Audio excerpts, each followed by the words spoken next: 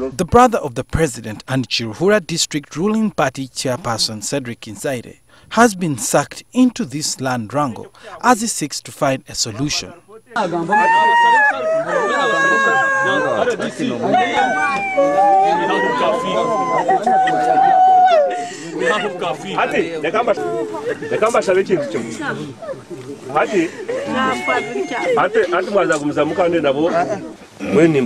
mugumisirize mureke kuterebuka kandi amazimago ngo kishobora kare amazimaga tangaye.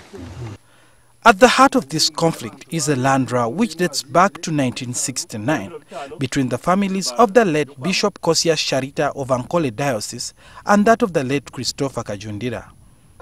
As a result of this dispute, the son of the late Kajundira, Charles Mutunji, was killed alongside two other family members. Another young boy who survived lost his hand during the attack.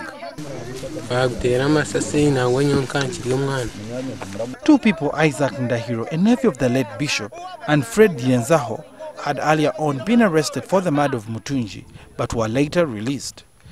Rizi Regional Police Commander Hilary Kulaije said he has ordered a fresh probe into these deaths.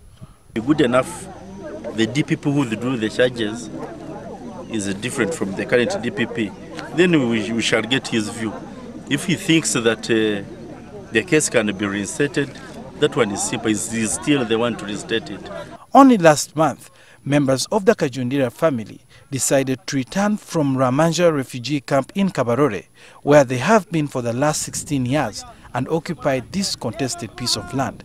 However, police intervened, saying a high court verdict showed Sharita was the legitimate owner of the land.